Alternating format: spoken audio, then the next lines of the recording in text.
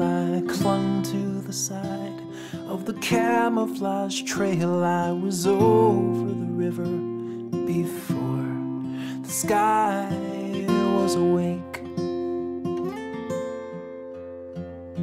I've kept my ear pressed to the transistor radio. This station is all I have left from my little home. I don't want to leave, but this sorrow was all I could take.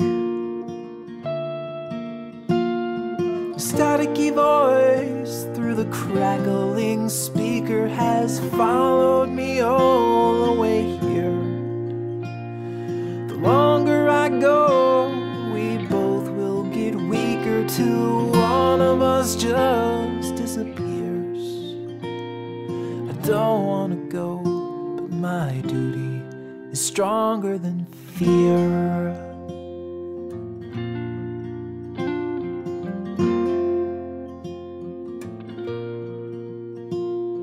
I worked 20 years without nothing to show, so I left behind everything that I've known, in the hope that my family won't need to go hungry again. They stopped me the last time I tried this migration. I'm the overflow man in this melting pot nation. The only thing here in this desert is northerly wind.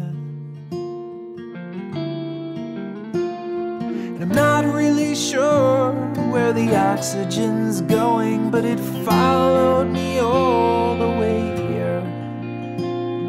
The line on the map didn't stop it from blowing. It's free, and that one thing is clear.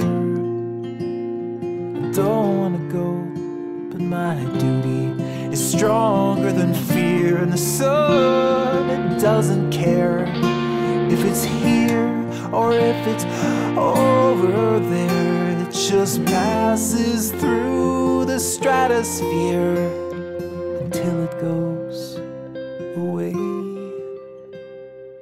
I once watched a sparrow fly south for the winter. Her feathers were thin and her body was thinner, but we had enough there to feed her until she was well. The seasons are cycles that go back and forth. One day it's south and the next it is north. They just need a little relief till the snow starts to melt.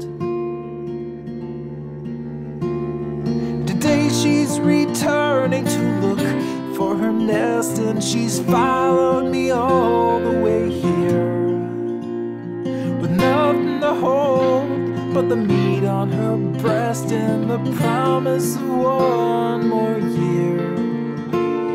The radio man is still playing his songs, but the signal is not quite as clear. I'd rather be back the place I belong, but my